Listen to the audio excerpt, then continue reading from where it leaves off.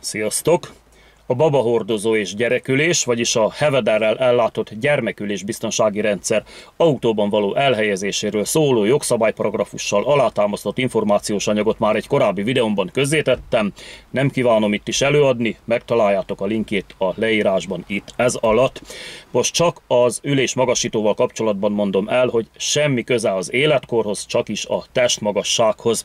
Ha azt látjuk, hogy kinőtte a gyerkőc a gyerekülést, akkor első ülésen 150 cm-es testmagasságig kötelező, hátsó ülésen pedig 130 cm-es testmagasságig.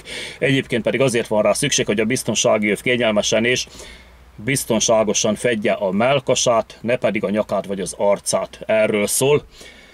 Az említett videó mellett pedig a többi olyan videómnak a linkjét is megtaláljátok a leírásban, amelyek a gyerekek védelme, biztonsága és egészsége érdekében készültek.